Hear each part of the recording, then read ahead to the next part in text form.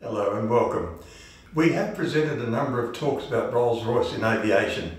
Stories such as Rolls Royce in aviation, Rolls Royce from beginning up to Schneider Trophy, Rolls Royce, Schneider Trophy to present day, Sir Stanley Hooker, not much of an engineer, Avon Sabre fighter jet, Sir Harry Ricardo, pioneering engineer, Sir Frank Whittle, the jet engine. Truly, the Rolls Royce story is fascinating. I have said that Frank Whittle was the inventor of the jet engine. Comments were posted online stating that Maxime Guillaume had already patented the turbojet concept 9 years earlier in 1921. However, that engine was never feasible at that time. Whittle's jet engines were developed and patented in 1930, some years earlier than those of Germany's Hans von Hahn, who designed the first to fly but never operational turbojet engine. Our audience is attentive and knowledgeable.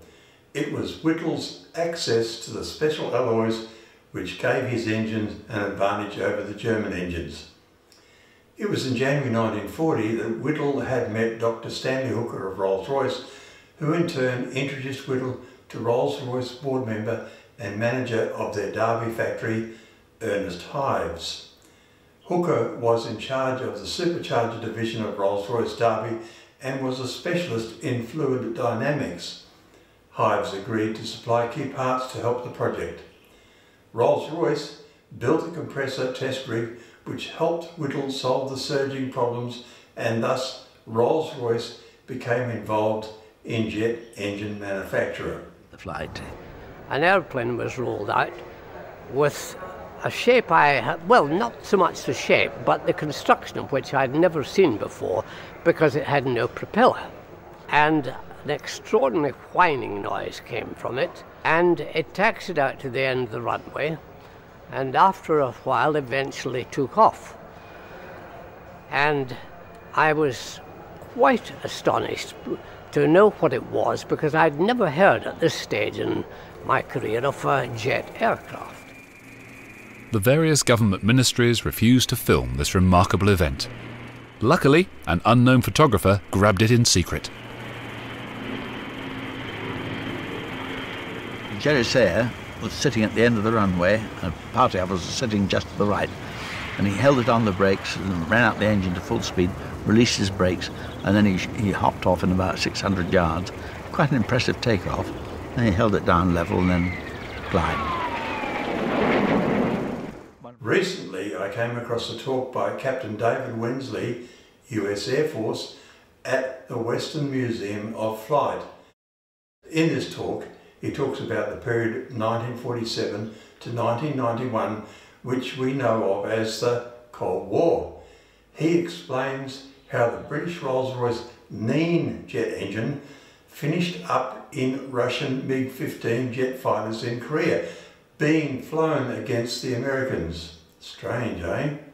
Here is that talk. I'm going to take us back now a little bit and talk about the evolution of the technology. I just want to remind everybody that until late in World War II, there were no jet aircraft. The jet age got its start in World War II. I'm going to walk you through a few points about these aircraft you see on the screen. The only countries that had jet engines at that time were Great Britain and Germany. The United States did not have a jet engine. Russia did not. Japan did not. But Great Britain developed the invention of Frank Whittle, which was a centrifugal flow type of jet engine, into an operating aircraft engine that powered the Gloucester Meteor. There were two of those engines. They called them the Goblins at that time. And then they were subsequently built by de Havilland and also then by Rolls Royce, and went through a series of progressions in development to become a very widely used engine called the Rolls Royce Nene or Nene aircraft engine. By the way, that's an odd name, N-E-N-E. Most people have never heard of it. What it is a river in England. Rolls Royce decided to name all their engines after rivers. I don't know why, but they thought there was an analogy between the flow of the water through the stream and the flow of the air through the engine. I'm glad we didn't do that, or we might have some things named Mississippi and Monongahela and a few other names we wouldn't like. So I'm glad we just didn't do that. J33 worked pretty well, actually, and J47. On the right-hand side, on the upper photo, is a picture of a Me-262, a twin-jet engine that Germany introduced late in the war. 100 miles an hour faster than the fastest aircraft we had at the time. Very scary operation to be in a B-17 or a B-24, I would think, and see a stream of those, or even one or two coming at you so fast you couldn't train your guns on it. The Me-262 was powered by two jet engines of a different type, axial flow, which is a type of engine that are used almost as universally today in the jet aircraft industry. These were made either by BMW or by Junkers, but Junkers won basically the contract to build the production units for the 262 and also for the Arado 324 on the lower right, principally because their performance was a little better and their reliability was a little better. They could squeeze anywhere between 10 and 20 hours out of an engine before it had to be completely overhauled. Think about that, 10 or 20. How would you like to be flying a commercial airliner today knowing that the engines were only going to last 10 hours? A little scary. The middle photo on the right is the famous Me-163, the Comet. I have a very personal relation to that airplane.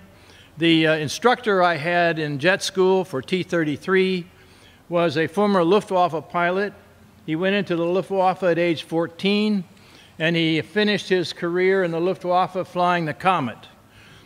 What he did before that, he would never tell me, but I imagine there were a few American pilots that perhaps lost their lives as a result of work that he did either in a Focke-Wulf 190 or a Me-109. But they only selected the best pilots to try to fly that beast. On the lower left-hand corner is, of course, the Lockheed P-80 or F-80 as it was called later. The interesting point here is that when Kelly Johnson designed and built that first airplane in 143 days, we didn't have an engine. So we had to get the engines from Great Britain. They licensed GE to copy their engine. The same one that I mentioned was in later models of the Gloster Meteor, and that's the engine that went into the P-80, also into several other aircraft, of course the T-33, as you well know. On the right hand, or the next screen, I'm going to bring up the Mig-15, Korea, 1950. The U.S. was caught with their pants down once again, not prepared for what they ran into in Korea when the Russian MiGs showed up. Again, here we are with a swept-wing jet-powered aircraft that we had no match for in the area at that time. We had the P-80s over there, and we had, of course, P-51s. The Navy had the Panthers, and incidentally, the Panthers, the P-80s, and the Mig-15s all used the same engine.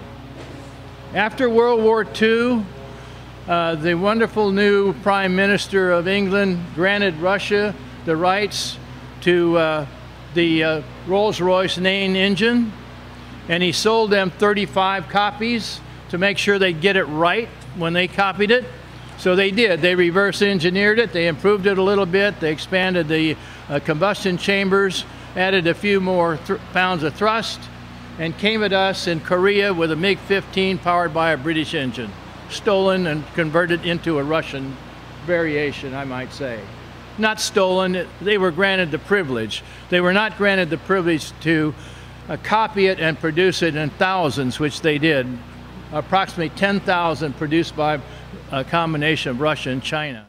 The Rolls Royce Nene engine was in use through to the late 1950s. This engine was briefly made under licence in Australia for use in the Royal Australian Air Force de Havilland Vampire fighters.